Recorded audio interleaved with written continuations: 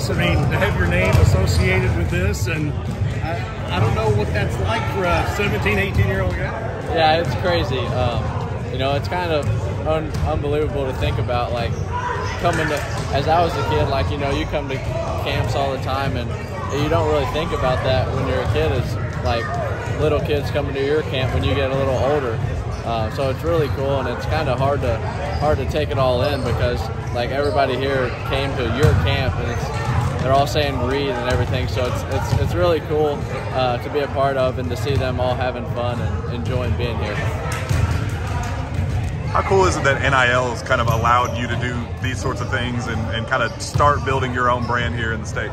Yeah, it's really cool. I mean, it's a neat opportunity for sure, and to be able to do it the right way, I think is big. Like being able to do it with 100 kids and give back to the kids that all look up to, and just be able to spend time with them and have fun with them and make them laugh, and they make you laugh. So it's really fun being around them and just having a good time with them. How has this week been for you? Obviously, it was a high-profile game, your first time on ESPN. Just how was that experience? Yeah, it was an unbelievable experience. No matter how the turnout of the game would have went, it would have been awesome, because playing on ESPN as an 18-year-old in Las Vegas doesn't happen a lot. So being able to do that was unbelievable. And then, of course, we won, so that made it a lot better. And so it was an unbelievable experience, and I'm really thankful that I had that opportunity. It was like going against your future teammate, Rob. Oh, that was cool. That was the first time I've ever played against him. And before the game, you know, the coaches were texting both of us, just talking to us about it. And then after the game, you know, we hugged and talked to each other, and so that was really cool. But during the game, there was no talking during the game. It was all business and trying to win. But it was really cool being able to play against them. At the end of that game, you talked about you kind of embraced Rob and even Ronnie too. Got to talk with them. Just what was that experience like in general? Just knowing that those guys, you know, kind of respect your game, and they're on that national stage too with you. Yeah, I mean, it's really cool. We've all grown up kind of playing against each other since about like 8th grade. Or not playing against each other so much, but like being around each other and just knowing who each other are and that type of stuff. So being able to finally play against them on the stage that it was on, and then being able to like have fun with them after the fact was all really cool. And it's like moments like that you'll never forget. Like you're an 18-year-old kid like playing on ESPN, like I said, in Las Vegas against the top players in the nation, and being able to talk to them like they're just normal people after a game. So it's really cool. What part of your game has improved, you think? If you could go back over the last few months, what do you think it is? I would say I picked up my defense a lot, just making sure I stay in between the man and the ball, and just stay in front of my man, and just everything else really just playing smart and taking good shots and just being the best player that I can be and do whatever it takes to help my team win. What were your thoughts on getting Justin to the class this past week, and just any thoughts about his game? Have you all ever played against each other before? I've never played against him, but you know, Justin's a great player, and I got to watch him play a little bit at the top 100 camp, and I got to hang out with him. So it was really neat being around him and talking to him and trying to convince him to come to Kentucky while we were there at that camp. So I kind of had an idea before that he was going to come to Kentucky, but that was just.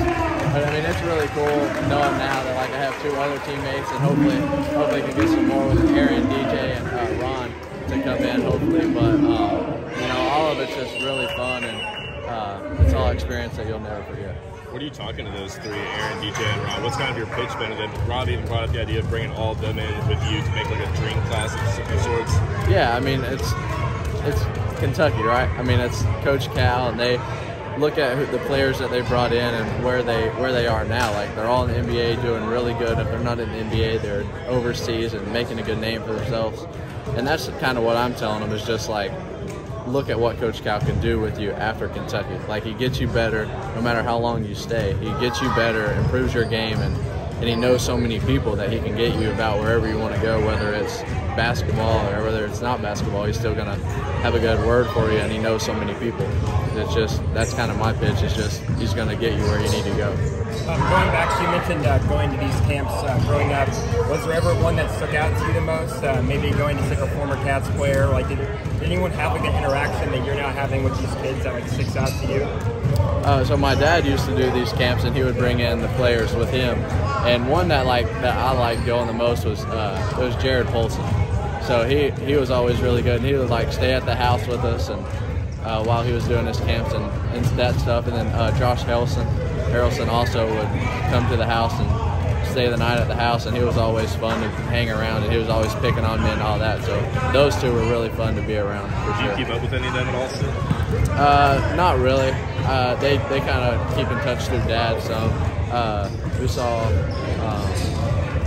Josh tweeted something on Twitter the other day, and Jared, I saw him at Big Blue Madness, so it was cool being able to reunite with him.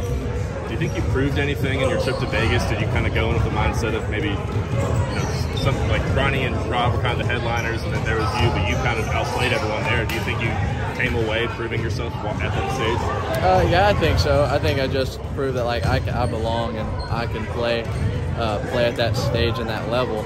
But at the end of the day, it was a fun experience, and my teammates, we played a heck of a game. I think we hit 11 threes or something in the first half.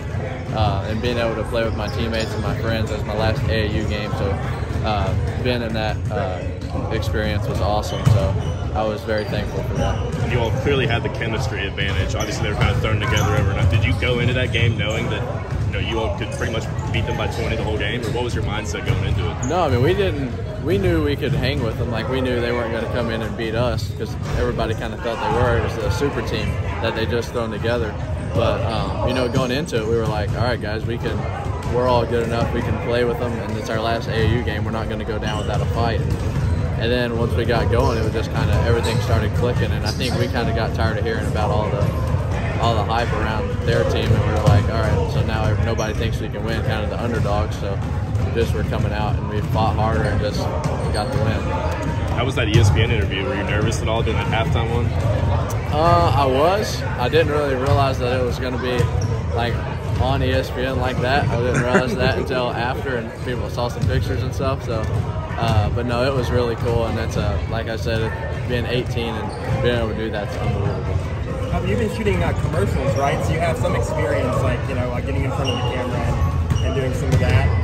How has that been like for you? Just I saw some of those reels on your Instagram. Those are pretty great videos. Yeah, White Girl Magnet has been great to me about doing all the commercials and the campaigns for their company, and those have been fun too.